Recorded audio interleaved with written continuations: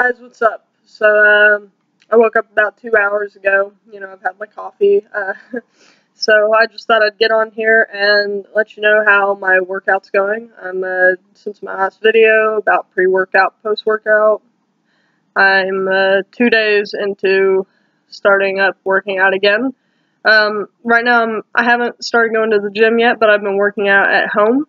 I've been doing 60 push-ups a night, 50 sit-ups. I've been doing as many pull-ups as I can do before my arms just give out. And I've been doing a 2-minute plank. I'm trying to work up to a 3-minute plank and then a 5-minute plank. I used to be able to do a 5-minute plank, so hopefully I can get back up to there quite soon. I'm already up to doing a 2-minute plank, no problem. Yeah, so far. Oh yeah, and I've been using the post-workout spray. It doesn't taste weird, so what you do with it is, here it is. So here it is, the post-workout spray I showed on my last video. So according to this, it has deer antler velvet in it, which is helps with healing muscles, supposedly. It's also got aloe vera juice in it. Anyways, so what you do with this is you shake it up real good, and then you spray it 5 times under your tongue, and you're supposed to hold it for 20 seconds before you swallow it.